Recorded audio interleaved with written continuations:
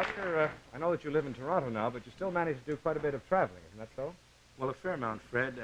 I believe that any working or playing jazz musician should kind of keep his hand on the pulse of what's happening in the music world. What have you heard recently that you like particularly? Well, I've heard several things that I enjoy. One of them particularly is a young trumpet player that I heard recently, and I have been hearing, Mr. Lee Morgan, who has been with the Jazz Messengers. Ah, yes. How would you describe Lee's style for those who may not be too familiar with his work? Well, I would have to say that it's a happy combination of the amazing technique of Dizzy Gillespie, and this is more or less combined with the soulful and lyric qualities of Miles Davis. That's a great combination. Well, we'd like to put you to work as well, Oscar, so if you'd like to go over to the piano, and I think our guest is set to go.